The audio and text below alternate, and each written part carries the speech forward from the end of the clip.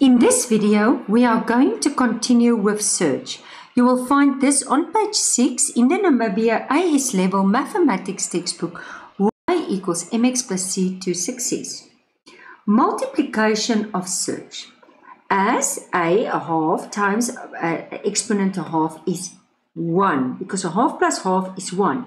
We can apply the following property for multiplying Surds with the same number under the square root. So if you multiply it, you will square it, you will just get a. And this is very, very important.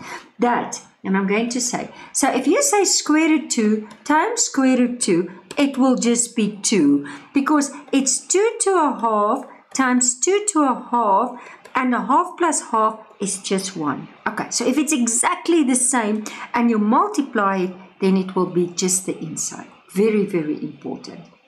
So multiplying Surds that have the same number under the square root gives a rational number. When multiplying Surds with different numbers under the square root, first multiply the numbers under the square roots, then simplify if possible. So this is now almost like the reverse. So I will make it 1, I multiply, and then I simplify. Okay, let's look at the next one. When we multiply in Surds such as this, we multiply the numbers written in front of the root sign and then multiply the numbers under the root sign. So 6 times 2, that will be 12, and then 3 times 5 will be inside the square root 15. Then if it can simplify, we will simplify it. Okay, let's look at a few examples.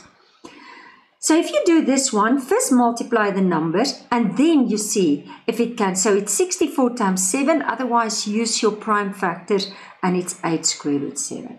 The same here. First multiply the numbers in front, that's 6, then the inside, and then the best is to break it up into prime factors. Okay, and then it's easy because then you can see what can come. So this is 4 divided 2, it's 2. 2 divided 2, it's 1, and then you multiply. This is 9 times 5 times 6, which will give you this, and there is the square root 2. This one, I applied the short method. Otherwise, you have to rewrite the bracket out 2 times. So I square the first one, I square the last one, and then minus, because there's a negative, 2 times the first and the last, the first and the last. And then basically, I just say 3 squared, that's 9.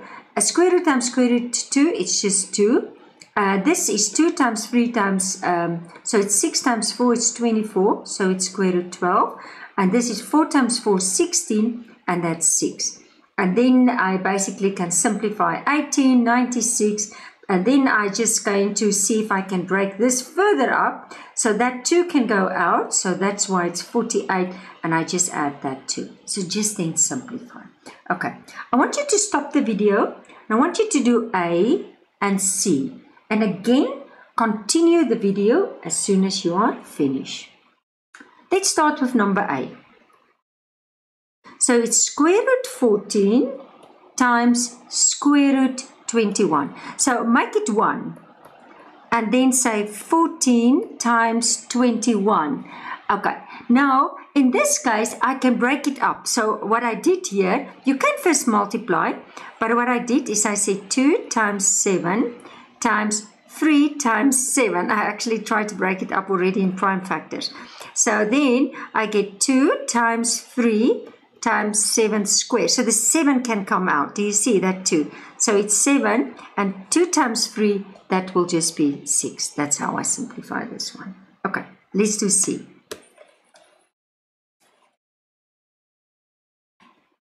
Okay, number C. Now it's just a lot of brackets. I'm thinking, not difficult, 2 brackets. So that's square root 7 plus 2 square root 5. Okay, now in this case, I'm going to say this one, and I times, and I times. And then, okay, let's first do that. Okay, so I'm going to get, in this case, 4, and now, do you see, I first I'm just going to write it down, that you see that. Okay, then I say 4 times 2, that's going to be 8, and I'm going to write it out again. So it's going to be square root 7, square root 5. Okay. And now I'm taking this one and I times. So what will I get? Negative 3 square root 5 square root 7. And then, in this case, it's going to be negative 6. Oh, let's just get that 6 better. 6 square root 5 square root 5. So in this case, and because I want, you can say 49, the square root of 49 is 7. But if it's the same, then it's just becoming 7. Do you see? This one is not the same. So 7 times 5 is 35. Okay. This one, 5 times 7, it's also 35.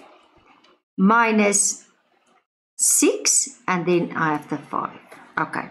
So then it's going to be 28. Now, do you see that this is like? So that is going to give me then that 5 square root 35, and then 6 times 5 is 30. And that is going to give me that 5 square root 35, and 28 minus, it's negative 2. Or you can put the negative 2 in front. But that is the simplest form. Make sure you can multiply with it and know the rules. Very, very easy.